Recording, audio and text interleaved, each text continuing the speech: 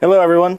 Hi. Before we start, I just want to say I've been waiting for this for 5 years. I'm very, very excited to be up here talking to y'all. So thank you all for coming. It's really something I've been waiting a long time for. Thank you. All right, now the real stuff. So those of you that don't know me, my name is Lou Della Parra. I'm an engineering lead and a product owner at Claris. I run the infrastructure team for both Studio, previously for Connect. I'm excited and proud to be with you today to talk about how Connect, combined with FileMaker and Studio, can help reduce integration complexity. Just to start out, so I know where everyone is, I want to ask a couple questions. Who here has used Claris Connect before? Pretty good, pretty good. Who here is integrated with a RESTful API? Cool. Who's got an active flow in Connect in production now? Cool. OK. So a lot of people used it, not a lot of people are actually using it in active flow. Cool. It's very good to know. Who here hates when the presenter pings the crowd? There's one. Cool. Cool. So let's start out with what you're going to learn today. I've got a couple of things that I'd like to get across. First and foremost, we'll see how, by moving integrations to Connect, FileMaker applications can be made simpler and thus easier to deploy between environments. We'll see how, once integration logic is abstracted to Connect, we can improve FileMaker and thus third-party deployments, as well as credential security. We'll also review custom connectors that will enable developers to define connectors for any RESTful API using either static API keys or the OAuth 2 format. Finally, we'll put everything together and show how using Connect, FileMaker, and Claris Studio work as a unified platform. Cool. So just to get started, I saw there was a lot of people that actually haven't used it. We're going to do a high-level overview of Connect, kind of find out the groundwork, see where everything is, and then we'll go and jump into something fun. We'll do a demo.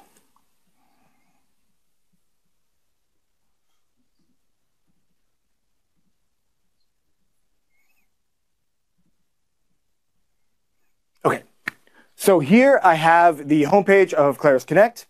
First thing I'd point out in the top left corner here is my team. My team's Claris Engage 2024. Just to the right of that, there's a little caret, down caret there, that allows them to switch between teams. It's quite common for you to have more than one team. If you need to move back and forth, that's the area to do it. Just to the right of that is ellipses, 3 dots. That has some team options. If you need to invite someone to your team, if you need to add the on-prem agent, and then very importantly, you have some subscription information, how many active flows you have, and how many monthly steps you've used to date. Just beneath that area, we have the project rectangles. Each one of these things are a project. You can think of project as a container. The project holds your flows that are either enabled or disabled. It'll hold your flow execution. We'll see that later on. And most importantly, it'll hold your app connections, right? The credentials and the security that you use in order to connect to those third-party APIs. That's the right one. If I dive into a project here, like this Silos to Workflows project, on the left-hand side, you see I've got my flows. I've got the approvals pane. We'll see what an approval looks like later on in the session. I've got the all-important webhooks, which allow me to define RESTful endpoints, APIs, if you will, that go into Claris Connect and eventually out of Claris Connect for a round trip to create an API. And then also the sharing tab. So if you already have someone on your team, they don't have access to a project, you want to share it to them, that's where you'd go to share it. Moving then, just to the right, you've got your Flows tab, which is what you see here. I'm currently on it. And that holds each individual flow within your project. To the right of that is a switch with some options that allows you to either enable or disable a flow or edit flow options, things like update the name, so on and so forth. Just to the right of that is your flow history. One of the great things about Connect, and we're going to go into this in detail later on, is that it will automatically, if you allow it, save your execution history for every flow within your project, and then within each flow, every action. And so you automatically get the inputs and outputs of each action without having to do any development work. It's one of the really cool features of the platform. We'll talk about that in depth later on. And then you also have your app connections. Those are the connections for the flows that you use in the project. In this case, I've got a Calendly account because I've integrated with Calendly. I've got a custom connector autopilot account. And I've got my Studio development and then production account, as well as a FileMaker Server admin account and a development FileMaker data API account, Jamf, and one roster. One thing we'll note about a project, this is really interesting, really important to know as you get going, is that the app connections that you save are usable by any flow within a project. So if you've got a bunch of flows that are going to be using one type of connection, you generally want to group them into a project so that you can share that connection across the board. Later on in the session, I'm going to get into how you can actually use connects to move between environments. The grouping of the app connections in the project and being able to configure them on or off or reconnect them is going to be important for that. So as you start to develop, as you start to work with Claris Connect and as you start to develop flows, think of your projects as a container for both your connections and then the flows that you want to execute. Awesome. So all right, we've got the groundwork done. We have now kind of a lay of the land. Let's do something fun. Let's get into a demo.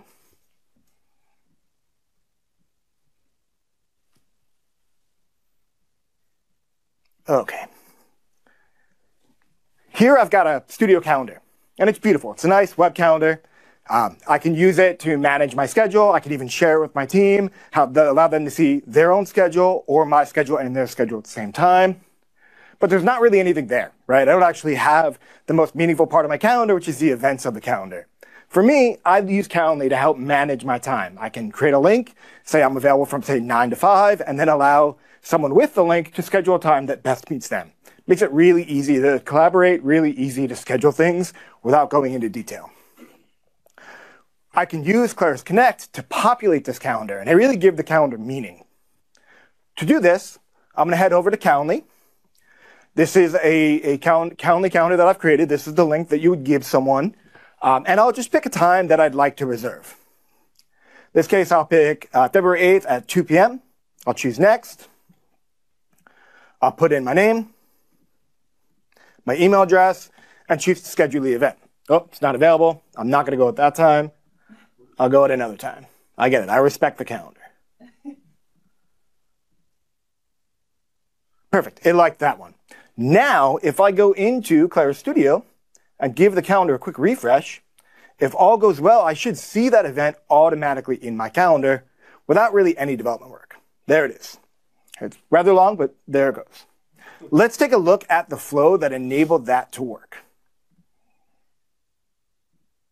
So this flow, which again uses my Calendly account and my Studio account, starts with a trigger, which is the very first option. In this case, when an event is created in Calendly. I then use a logical step within Connect, which is an if statement, to say if there's a new invitee created, so this is a new event. I'm going to get some information about my Studio calendar, the data sheet, what we know in FileMaker as a table. Then, because it never works out that one system has the same format as another system, we know that that's a common problem. In fact, a lot of the integration logic that we do is to move data from one type to another or massage it in a way that is better for my FileMaker or my Studio system. I'm going to use the built-in text utility in Connect to transform some of the information. And then finally, I'm going to create the calendar event inside of Studio. Right? So that entire integration, completely done in Connect, all done with just this one flow. You might think, okay, wait a minute, that's cool for a new event, right? That's cool for if I wanted to share a calendar, and then from that point on, once the integration is enabled, I've got my calendar. But what about all the stuff previous, right? What about all the stuff that I had last month, right? Or maybe yesterday that was booked, necessarily represented in my Studio calendar. For that, I've got another flow. This flow is a little bit different. Rather than use the Calendly trigger, I'm using the Connect schedule trigger to automatically go through and pull the dates for my Calendly events and then put them into my Studio calendar. So here, I've got the custom advanced, right, which is essentially just saying, hey, I'm going to use a cron string, because I like cron. Who doesn't? And then I'm going to get the table definition like we saw earlier. I'm going to list out the events inside of Calendly, and then use Connect's looping utility, which we call the repeat, to go through, and for each calendar invite that's found, I'm going to create a Studio record. Let's run this, and while we're running it, we'll jump into some of the flow history. We'll see what it looks like. Hopefully, by the time we're done, we have a bunch of events inside the Studio calendar. Oh, I'll choose Run there. It popped over to the Flow tab. You'll see that I now have a flow that is pending. Right? It's like sync all events. While it's pending, let's hop into the flow history and talk about some of the things you can do there. So when I tap on this, I can see, okay, well, my flow actually went kind of fast. Not only can I see that the flow itself was successful, but the flow history gives me each individual step, its status, whether there was an error or whether there was a success. But then even more than that, I can go into each individual action and I automatically get the request, the input, and the response, the output, for each individual action. So for the trigger here, if I choose my request, I can see, okay, it was a standard trigger. There's not much information there. We'll see this more robust later on. The response was run on demand because I clicked the button. It was true. And a status code of 204. Anybody who's worked with APIs before, the status codes are really important. I will be very, very simple here to say anything between a 2 and a 299 is generally successful, right? Anything 300 and above to about 400 is, hey, go somewhere else. And then 400 after that is something went wrong and it was your fault. Anything 500 and above is something went wrong and it's my fault, right? Moving on from there with my 204, I'll go to my table definition, and now we can see, okay, well, I made a request to get all my entities, right? So I have that information. I have what the calendar event looks like. And my response, I see, okay, well, here's all the sheets that I have. My reoccurring appointment, my activity, my campaign response, all the things that I've been tracking inside of Studio. Moving on from there, I'll then list all my Calendly events, and this is where it gets sort of interesting.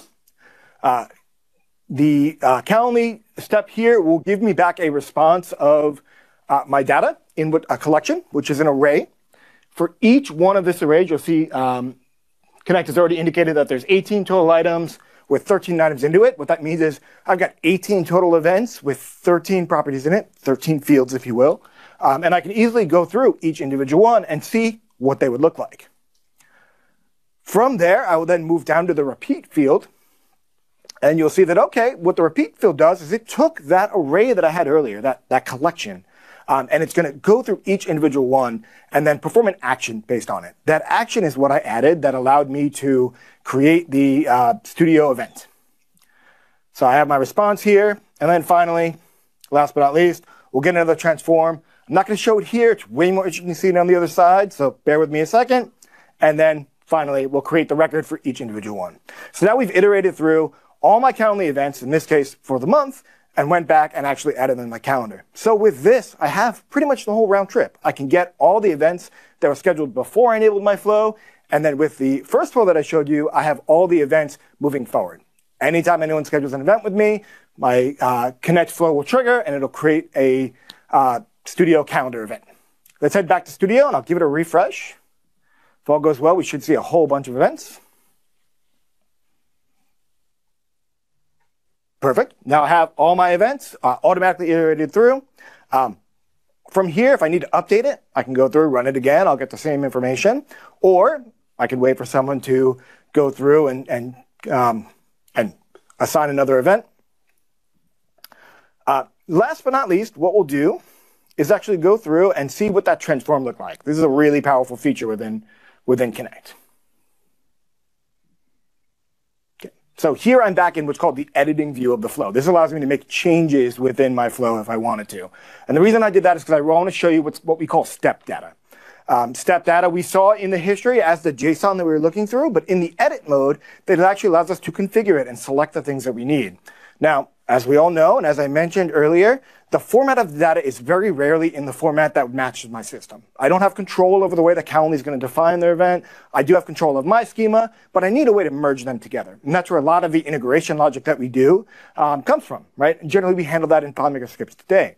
If you offload that into Connect, we get a really easy way to see both what the transformation would look like, and then also easily logging for later on so we can debug or enhance as we need. Okay, so I've got my transform start time here, and I've got some step data, some fields. And in this case, I want to take some text.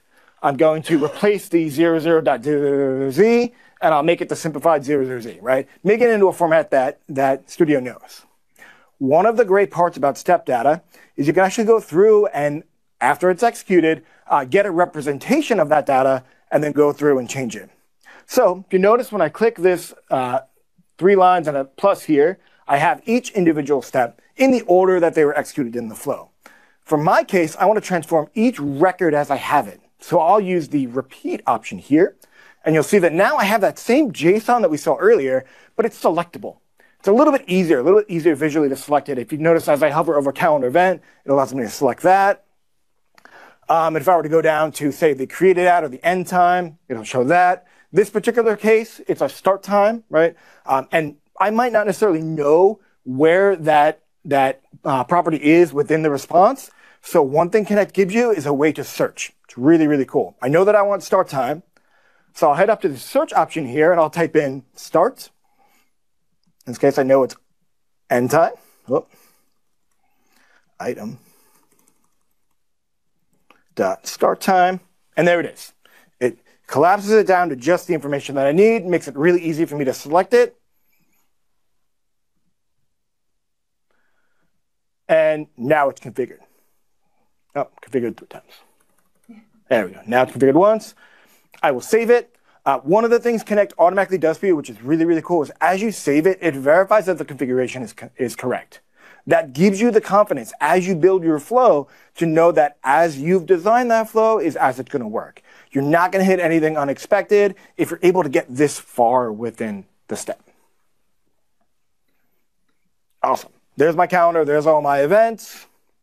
I'm going to do one more thing. I like to not have a big schedule. I like to clear it. Maybe I'll take the next week off. So I'll do the same thing as the sync all events, but I'll do it in reverse. In this case, I'm going to run a flow that'll get my table definition, my sheet as we were. We're going to get all the records, and then I'm going to iterate through all the records and delete them. We'll call that my vacation time. I'll click Run Now. I'm going to let it iterate through. While it iterates, we'll take a look at the history. You see, OK, that was pretty fast. Head back to my studio calendar. And if all goes well, it should be blank, right? I can take some time off. Perfect. Awesome. All right. Thank you very much. I got at least one clap, right? I think my boss wouldn't clap at that. He'd be like, no, add the events back on, right? OK, that was fun, but we've got more work to do. Let's head back. And oh.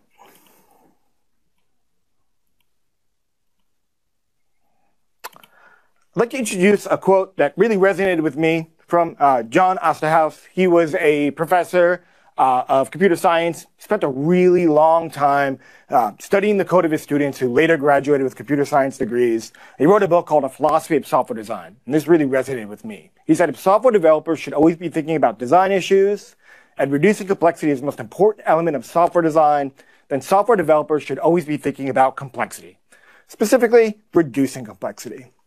And I would propose to you today that Claris Connect reduces that complexity. It allows you to abstract the complex integration logic that you have in your FileMaker scripts that's really hard to version, even harder to test, and move it into an area that's both easy to understand, easy to view, and then also easy to look at the history. Let's take a look at how that's done. So there are 2 ways that Claris Connect reduces complexity. I'm going to show you this flow here. This particular flow is a little bit more complex than we saw earlier with Studio. In this case, we're going to use the FileMaker trigger by script, and we'll go more into that trigger in just a little bit. We're going to get all our mobile devices from Jamf. We're going to iterate through it like we did earlier, and then we're going to create a record. The reason why this is interesting is that previously, if we wanted to do this with a FileMaker script, we'd have to construct the JSON, construct the curl, go through, make the call request, check it for an error, and if everything goes well, we're good. If not, we'd have to handle that error. I want to show you what that might look like via a script. So here, I've got an empty FileMaker app, which is designed for my devices, and I'm going to show you a script that I wrote, and I'll prove this to you in a second, back in 2018, so just a few years ago, that allowed me to integrate insert from URL and actually make an API call. This is very similar to syncing the MDM flow. Now, in this particular case, just to show you, this is done in 2018 because I leave comments. I'm going to first go through, and as we all know, I'm going to set a variable, which is going to be my script parameter. Then, because I want to make sure that I actually go through and I execute the script and it's going to work, I'm going to use a custom function, which I use, which is called json.validate.this, which makes sure that the script parameters that I send to my script is accurate, and so I set the variable of required parameters with the validation of all the rules that I have. I'll really quickly dive into this. See this here. In this case, I need to make sure that I have a payload in my script parameter, or I'm going to exit. Right? So there's some logic going on here. There's some error chopping that we need to do. We haven't even gotten to the API request yet. This is just firing the script. After that, I'm going to actually set the payload, the thing that I said needed to be there for the script to work. And I'll do that with my script parameter, use JSON get element down here at line 25. And then I'm going to go through and I'm going to make the request, or at least I'm going to construct the request in the way that I need it. In this case, because I love JSON and we all know it's super powerful, I'll use JSON to do that. I will use the JSON set element, and I'm going to create the method of post, the URL, the headers, and then some data, which was the payload that we required earlier. And now, when I would do this, I wouldn't necessarily do the curl inline. In fact, I would use a whole nother script to go through and actually make that request. So if you take a look at line 31 here, I'm running the perform script, a whole nother set of integration logic that I have to work through. And then I'm checking for the response of that script to see if it matches what I want. Going through, and if I got a 401, you remember 401 is my bad, right? I did something wrong. I'm going to exit out and let the caller of the script know that something happened. Or even more than that, I want to maybe do some error logic, right? I want to know that when this script fired, I need some logging that'll go through and tell me, hey, this script tried to fire, it called this API, and the API said, my bad, right? And so for that, I have a whole nother script. I've got my log request script. And I'm going to write to that script anytime I actually get an error. All right, so here's that script here. And that script is even more complex. There I've got 58 lines of total code that I need to iterate through to just see if my request works. We take a look at how we would do that with Claris Connect, things become much more simple. Here's that same script, that same integration logic, but using the flow that you saw earlier. Here, I'm not doing any validation of the parameters because I can handle that in Connect. I am checking to see if the flow result happened because Connect will let us know if something went wrong. And then finally, just for the sake of the demo, I'm going to pause the script, refresh the window, and if all goes well, we should see the devices populate. So this went from 3 scripts and over 100 lines of code to 1 script and 28 lines of code. This is much easier for me to deploy in other environments, much easier for me to version and test. Now, it's not to say that you should push everything over to Connect. There are some things that you probably want to do in your FileMaker solution. If you've already got an API that you've built, it's working, no need to change it. But consider when you move forward, when you run into those issues, when you're deploying the scripts, you need to update your credentials, potentially using Connect for that. That'll give you logging, that'll give you versionability, which we're going to talk about in a second, that you didn't necessarily have to have before. Or if you did have it, you had to build it yourself. You had to do the manual work in order to catch the logs, in order to make sure the credentials are secure, but available to the API that's going to call the script, but not available to the end user because we don't want to give them credentials. So overall, it reduces the complexity of that integration. Question. Is it possible to fetch the log results out of Connect and get them into FileMaker? That is something we're going to work on. If it's okay, we'll talk about that at the question time. Some of the stuff I'm going to touch on later on in the session may give you more information. I'm going to leave at least 10 minutes at the end for questions, maybe 12 if you're lucky. So let's hold that for then, and we'll get back into the details then. Okay, so we went over the script. We kind of seen the difference between the previous way that I would do it, these are scripts that I wrote, and the way that I would do it now using Connect. Let's do this and see how it works. Pull up my FileMaker again. There it is. In this particular case, again, this is my FileMaker application. I've got a cool little icon in the top right corner that tells me I can sync. I'll hit the sync button. We'll give it a little bit of time. This is the time where everybody kind of sweats if it's going to work. And look at that.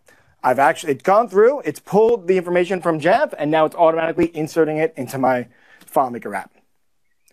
Pretty cool, right? Pretty easy, right? We've reduced the complexity a significant amount. Let's go back and take a look at that flow one more time. I mentioned that Connect would do kind of 2 things for you. Not only would it reduce the complexity of your FileMaker scripts, allow you to offload it somewhere else, give you visibility via logging, but it also would help you move between environments. I want to talk about that now.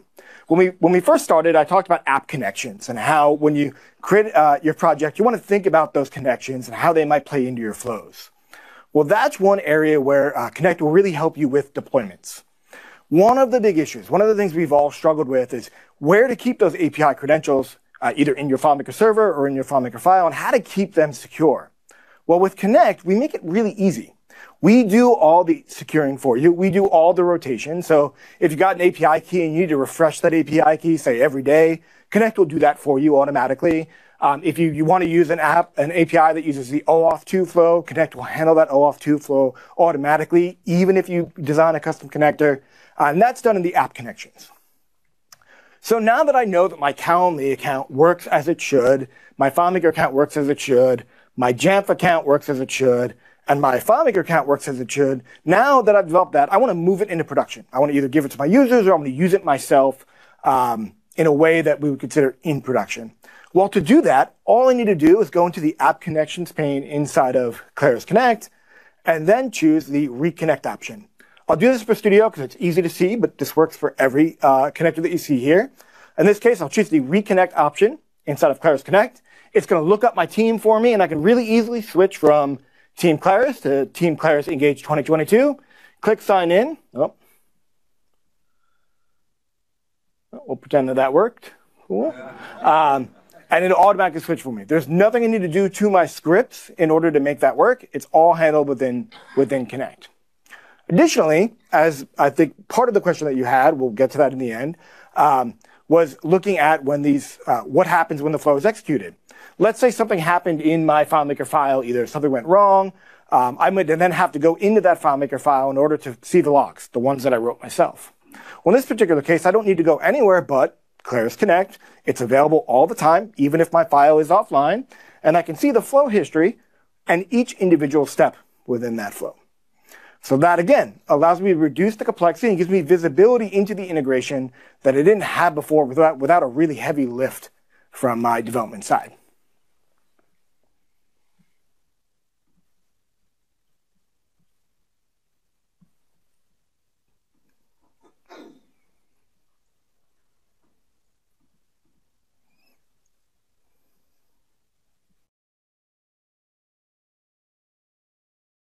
Cool.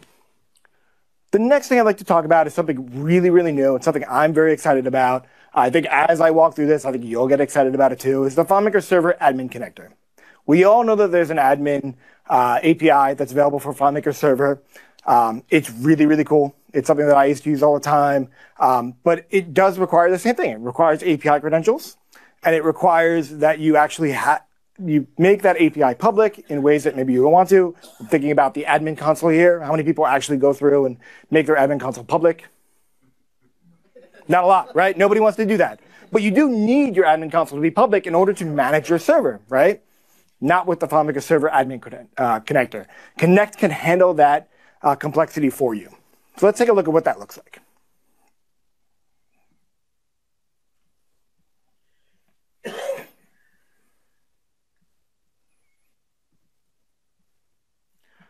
Okay, to show this off,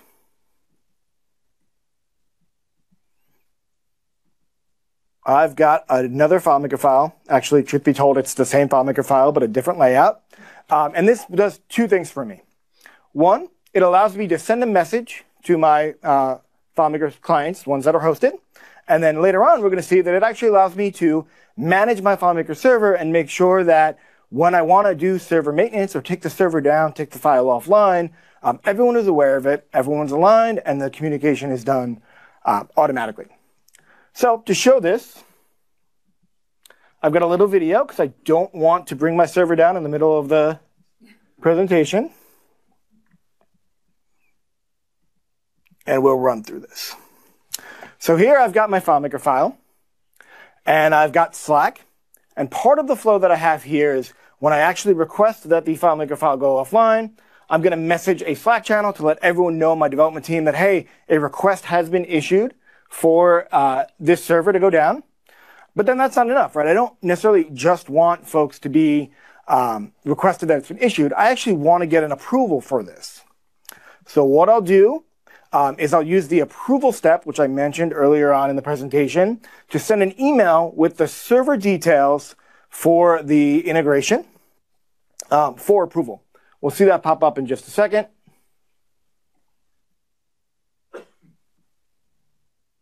There we go. There's my approval. Pause it. This flow actually pulls, using the admin connector, the information about my server. I see that it's requested by FileMaker because it came from my FileMaker file. I can see the name of the server, which is very memorable, at EC2AMAZ, right? Perfect name for a server.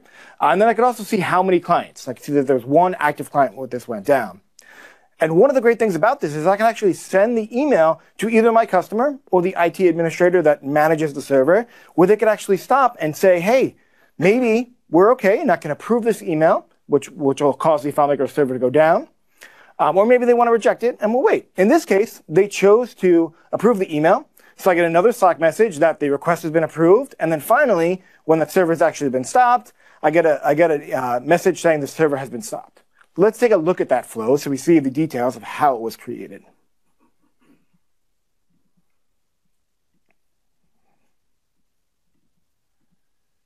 Awesome. So the first thing that I told you was we wanted to message clients. Here's the flow for messaging clients. It's really only 4 steps, one step being the repeat utility. First thing I did was use the trigger by script step, which we've seen twice so far. We're going to see again later on. Then I got all my connected clients using the admin API, right? See everyone that's available or everyone that's hosted. I repeat through those clients and I send each one a message letting them know, hey, the server's about to go down for maintenance. Save your work, take a break, grab some coffee, right? And then after that, I can go through and do my next flow, separate piece of logic, to actually stop the FileMaker server.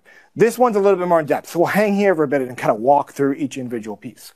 First thing we'll do is trigger by the script again, using the same integration with FileMaker. We're going to go into that again later on. It's really important. Then I use my add FMS channel to set what's called flow context, which is essentially a variable, like we know a $ variable inside of FileMaker. I then go through and get the server information. So I have the things like the server name. I have when it was put up online. That sort of thing. I then get all the active clients, so I then can say, oh, there's one active client there, or there's no active clients, you're good to go. Then I use the Slack connector to actually go through and notify my team that the request has been made for the server to stop, so everyone that's on my development team is aware that something's about to happen. We can all be ready for it. Then I'll send out my approval, which is what we started the IT administrator to say, hey, everyone's ready, all the clients are off, or in this case, one client was on. Do we want to move forward with this deployment? Do we want to move forward with the maintenance? If they approve it, or if they reject it, rather, I move to the if statement of if the approval is rejected. So I'm looking there if the approval actually occurred. If it did, I notify Slack so my team knows, hey, stand down. We can't deploy the server yet. And then I stop the flow, right? So we don't actually go through and stop the server.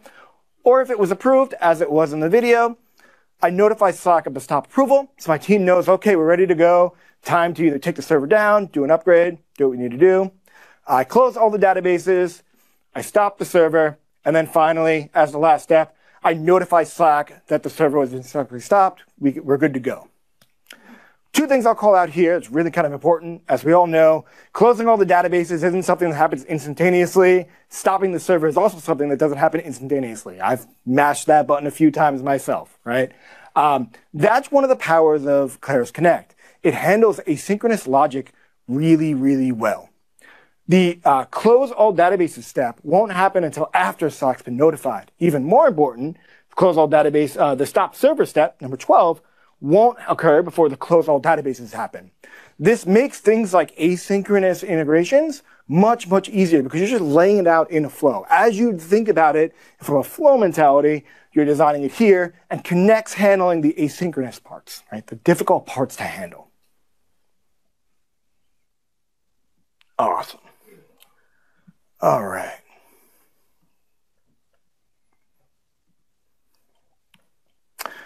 So I only showed you a few of the actions that are available in the FMS admin connector. All of the APIs that you know of in the admin API are available in the connector. Just to summarize a bit so you know where we're going, it abstracts handling the admin API credentials, right? I never needed to go to my server and actually grab the information, or I didn't need to put it in my FileMaker file in order to make the script. I use the triggers to do that automatically, again, abstracting that logic. It could also be combined with other connectors. In this particular case, I combined it with the repeat step that we saw earlier to loop through when we got all the clients. I used it with the approval utility, which sent an email and held on to the rest of the logic until the immediate was either approved or rejected. And then I used Slack to notify my team to let them know, hey, something's about to occur. Everybody should get ready. And finally, it provides all the actions to manage your FileMaker server. So it's really quite cool. Okay. The next thing, I've mentioned it a few times, and I said, hey, we're going to wait till we get there. We're finally here. This is it. We're going to talk about the FileMaker trigger flow, the script step that allows you to trigger these flows from FileMaker without the need for insert from URL. Before I go further, I want to say this again. There's no need to stop using insert from URL. It's great. I've used it all the time. If you've got an API integration that works, keep using it, right? If there's something that you need, if there's something synchronous that you need, keep going for it, right? It's really great tool. I love it to death. The FileMaker trigger flow makes it easier, and it's going to continue to make it easier. So if you're interested in abstracting that logic, if you're interested in reducing the complexity for your application, let's check out this trigger flow. Okay.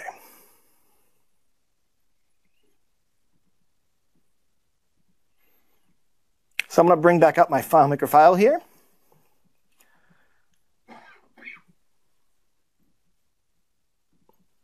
We're going to go to the script workspace, and we'll use the close file script. That's the same one for the stop FMS deployment that you saw earlier, just to keep it together. And you'll notice that on 21, which I've got highlighted with a stop step, is trigger connect, Claris Connect flow with the flow of the stop FMS deployment. That was the one that we saw earlier. And in this case, it takes a few pieces of information. Let me highlight it to make it easier for everyone to see. I know I've got a tough time with it. It takes parameters of the flow that I'd like to integrate with. It takes the JSON data, which in this case I'm going to call the flow context, which is anything that's passed to my script. Very, very similar to what we saw with insert from URL when we constructed that payload. The only difference is when we constructed that payload with insert from URL, we needed to include the method, we needed to include the URL, all the details that aren't really central to the integration, aren't really needed for what I'm looking to do. This simplifies that significantly. And then finally, one of the outputs that it has, one of the targets, in my case, is the variable of flow result. Before we move on, I want to show you some of the details here because I want to go into a little bit more depth.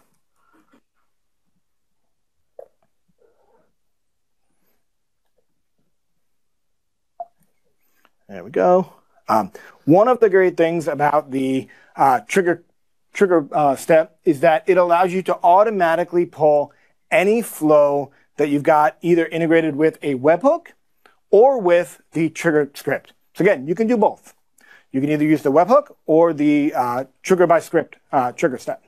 Here are all the flows within that project that we saw earlier that uses that step. We've used quite a few, so there's a few here. The message hosted users, that's what goes through and actually messages the users to let them know the server's about to go down before it does so. Sync MDM devices, which we saw earlier when we pulled the devices from Jamf. And then stop FMS deployment, which is what we just saw a minute ago, which actually will go through and notify my team, like we saw. And then when everything is ready to go, take my server down. And a few others as well. Now, it's not just that, again, the trigger by script step can be used. Again, any webhook can be used. And that's kind of important. We're going to see this when we look at custom connectors. There are times that you actually want a synchronous response from your server, right? In the case of my custom connector, I'm going to use it to integrate some information from FileMaker to my custom connector, which is going to be autopilot in this case. And I want to do something with the data when I get it back. That's the case where I'd use the webhook. Because the webhook allows you to do is use what's called the respond with JSON script step. What that means is Connect is going to hold the response until all the steps of the flow are complete up to the respond with JSON. Again, we'll see this in a little bit. And then give me back a JSON payload. So this script step can be used with either. You don't have to choose either not getting the information back or getting the information back. Do what you'd like the best. You can easily pick it from here. If you do use the if you do use the webhook, one of the things that you need to do if you choose authentication is specify the app ID and the API key. That is how Connect secures those webhooks. When we get to the custom connector, I'm going to show you what that looks like. But just know that there's an additional step here that we need to do. If we're using a webhook and we want to secure that webhook, we need to provide the app ID and the API key in order to make that work. I'm going to call both of those out when we get to that flow. So the trigger Claris Connect flow automatically pulls up your flows, and then it will allow you to pass any JSON response to it, and will give you a response back of either OK or not OK. In my case, for my logic here, I do a flow result equal to OK as an if statement, and then if not, I exit my script with a custom function for an error, which is quite a common pattern.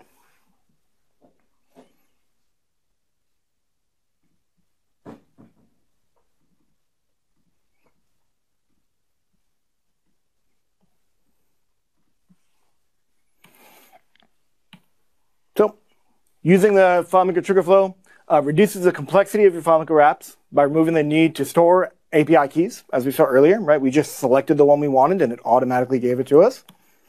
We can quickly shift between environments, as we saw earlier. If I have a flow that uses credentials for environment A and I want to switch them to environment B, all I have to do is go into the app connection and reconnect with my other account. All the flows that use that connection are automatically updated. There's nothing else you need to do. And then it provides scale that's really difficult to do with a FileMaker server. It's one thing that is always really complex to understand is, okay, when I start making these requests from FileMaker server directly, how do I make sure that I've got the speed, the CPU, the bandwidth in order to support that? Well, by using this script step, we'll handle that for you. Connect is designed for scale. It's designed to handle API integrations. That removes the burden from your developers to actually go through and worry about that sort of thing. It's something we abstract away for you. Again, reducing that complexity. Okay. Next thing I'd like to talk about, really, really cool. I mentioned it in the keynote, and that's custom connectors. Now, to date, every connector that is on the Claris Connect platform was developed by us. Our engineers went through and designed it for you. And as we all know, that took a really long time, right? Folks have been waiting for connectors for almost ever, right? For years, if not more. And those APIs tend to be unique, right? The API that you need may not be one that we're developing, or in fact, it may be a private API that we would never develop a connector for because only you have that information. Custom connectors allows you to go through and define those integrations as you need and with your expertise. Let's take a look at how those are defined.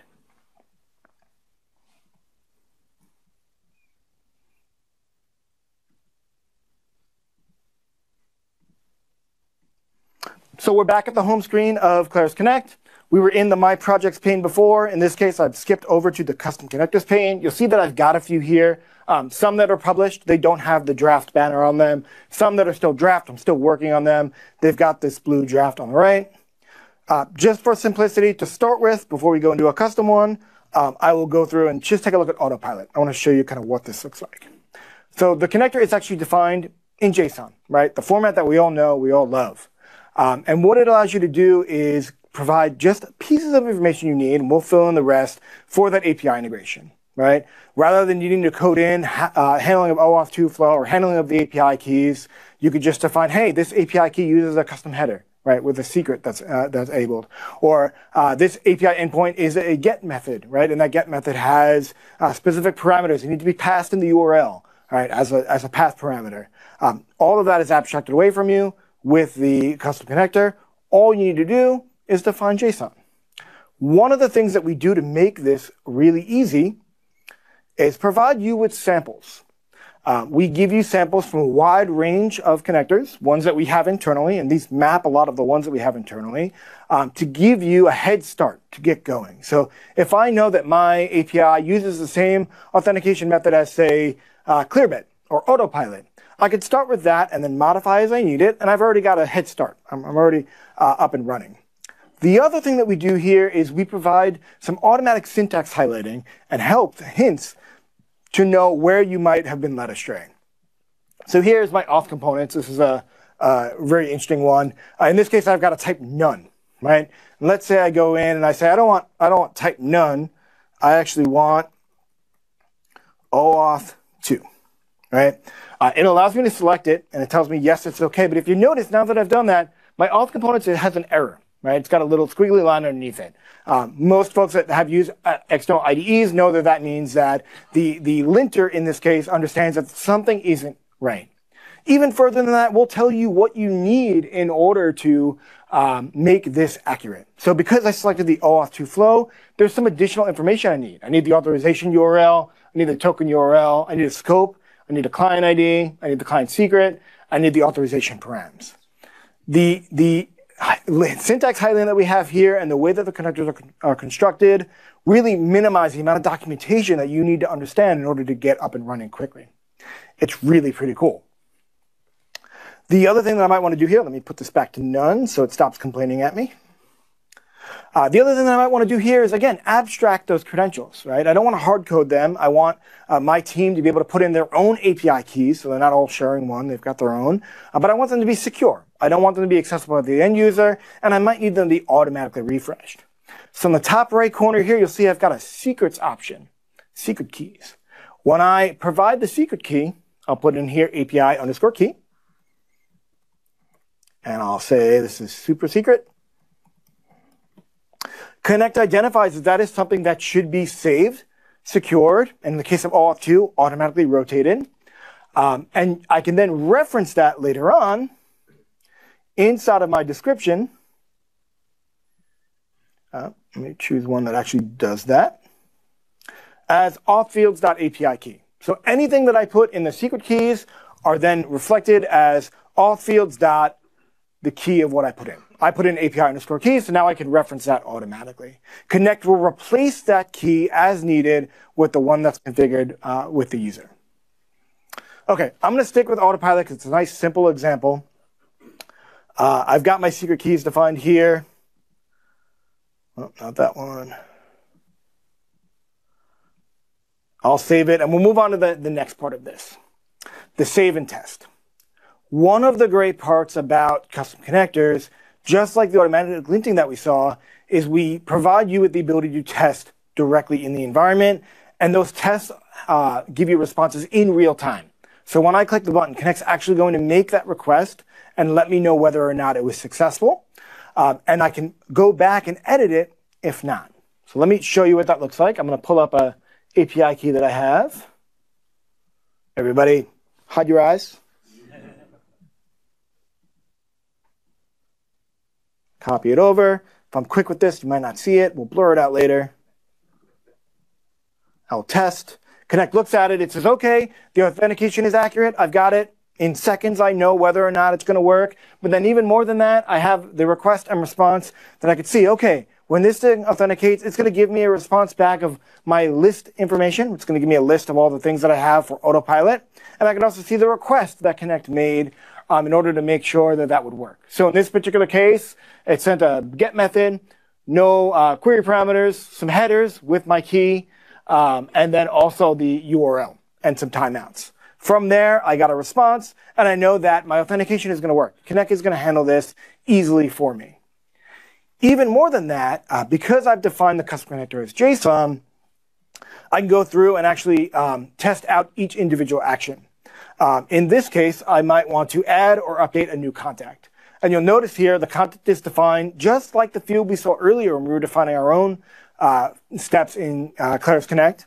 And here, let's see if my autocomplete works. It does. I provided some JSON information. I'm going to say I want to add or update a new contact, my name and my email. I can test this action as well. And if all goes well, I've got a check mark and I'm good to go. All right, so now I know that at least that authentication and that action work as needed. Now, I know that we're coming to close to the end of the session, so I'm going to move it along a little bit quicker. I won't test the rest of the actions. I will go through and create the connector. Connect says, OK, if I publish this, I'm going to make it static. And the reason why we do that is because we don't want someone to accidentally update the connector and then have flows that are maybe used by someone else break. We really want to make sure that once you've defined a flow, it's going to continue to work until the external API changes, if that ever occurs. So once you publish the connector, you can't go back and change the definition. But you can copy that definition and just make a new connector. There's no limit to the amount of connectors you can make, and it's all just JSON. So it's easy to share, easy to copy, easy to update as you need. So yes, we're going to publish it. Yes, after you publish it, you can't create a new connector, but you can easily go back and make a new one. No harm. I'll publish this, and we'll really quickly look at the flow that uses this. And again, any team member can use any connector that's been published. Once it goes from draft to publish, be used in any flow, in any project within your team. I'll head back to my projects here. In this case, I've got a custom connector flow. This custom connector flow, just to do something a little bit different, uses the incoming HTTP request. It uses, in my case, the list starships option. It then goes through and creates a table based on the starships. It creates that table in Studio. What this is doing is actually saying, okay, from the custom connector, I want to define a table definition inside of Studio, right? That makes it really easy for me to integrate Studio with other API integrations using Claris Connect, right? Where previously we'd have to either copy in the table definition into FileMaker and make sure I've got all the fields correct and make sure that all the things align. All I have to do now is use Connect, call the connector, use the response from the connector, and I can easily use that response to create a table. We're going to automatically go through, and in this case, my list response ship, my list starships API connector has all of these fields. Based on those fields, Studio will automatically create a table for me. There's nothing else I need to do.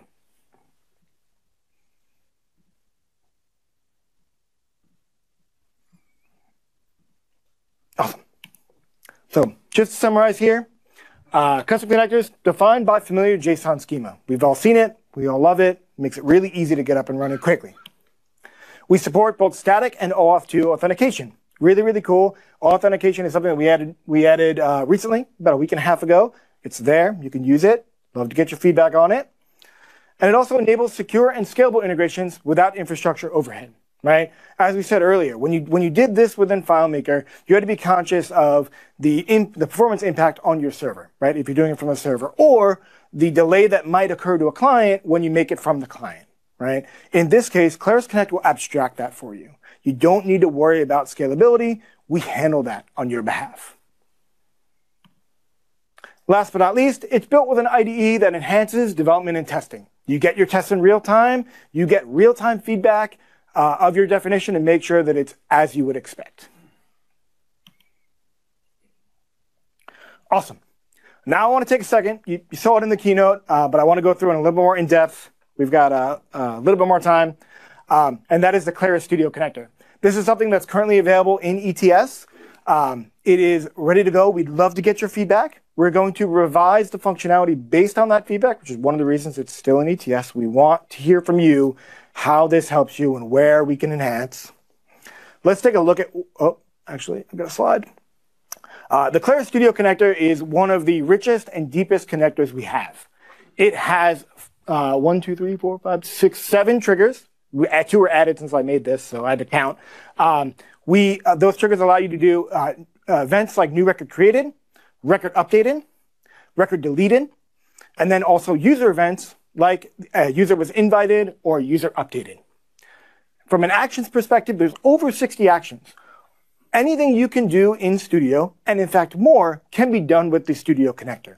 Right? We map Studio's private API into actions and abstract away the authentication for you. So when you use this connector, there's no need to handle API keys. There's no need to handle authentication refresh. All you do is connect your team like you saw me do earlier, and then you're up and running, and you can use the connector as you need. Let's take a look at the demo, and then I will wrap it up with questions.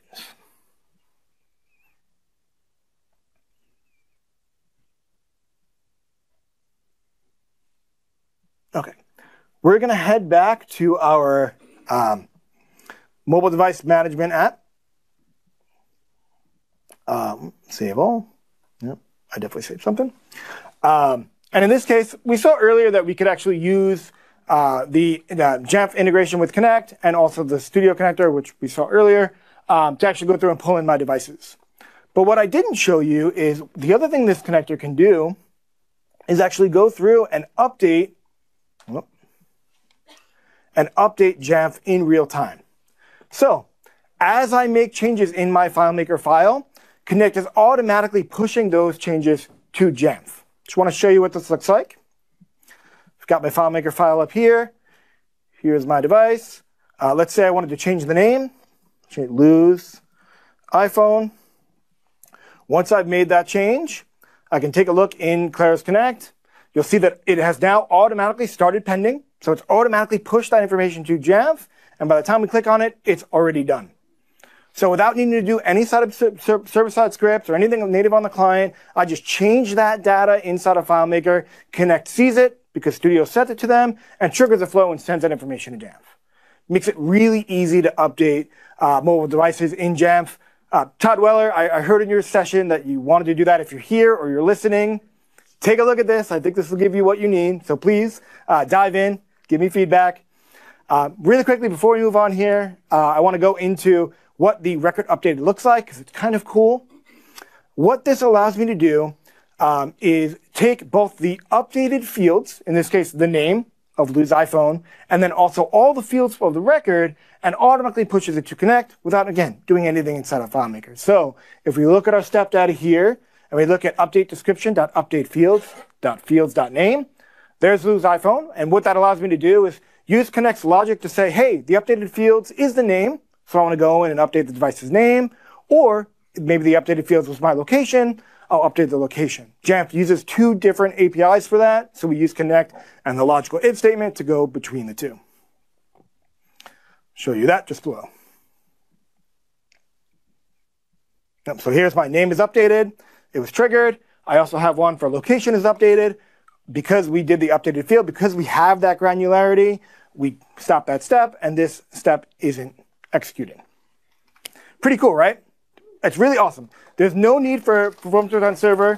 You can still use it, but this makes it super, super simple. But there's even more, right? This connector goes even deeper than just data change information or user updates. One of the things that you heard from Peter in the keynote, you've heard from the product team, is we really want to unify the platform. And we know that there are times when FileMaker struggles to do kind of external things or slicing the data for an external team. The Studio connector can help you with that.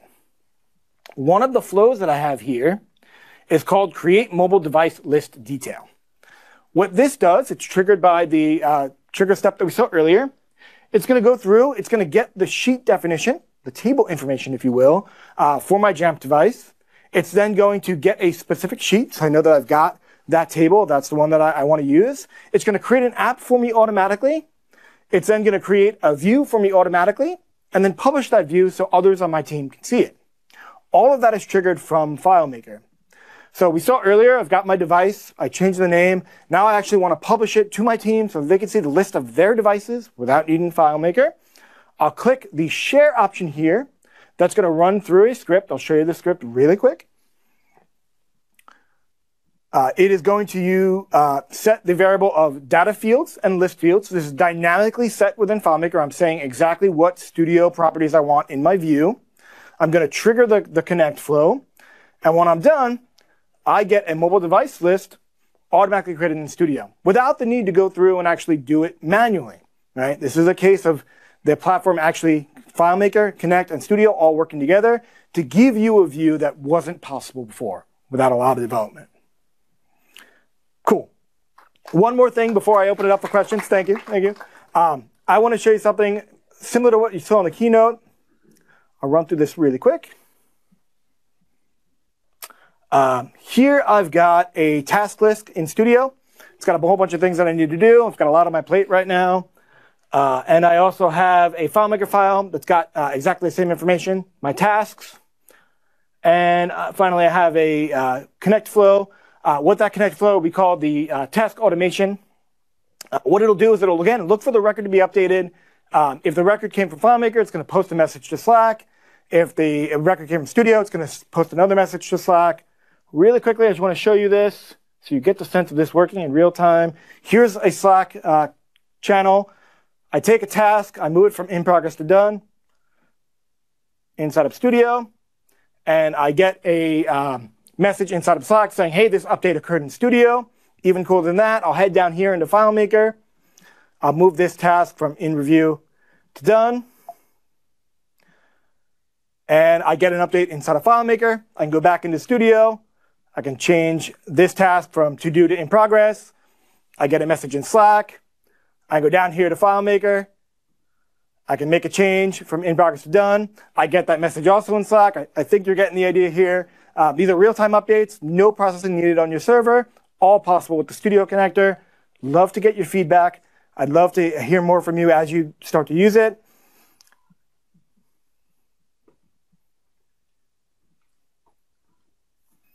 Oh, lost my keynote.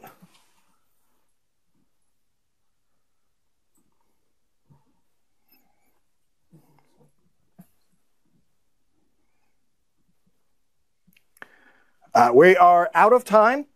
Before I go, though, I want to say I'm going right from here to the Claris booth. I'm going to be there all day, so please come see me. If you have questions, you want to dive deeper into this, I'd love to talk with you about it. I'd love to see if this can help you, and we'll move on from there. Before I go, though, one more thing. If you want to try out the Studio connector, join Studio or Connect's ETS, scan the QR code, sign up. Love to get your feedback. Thank you all very much. Appreciate it.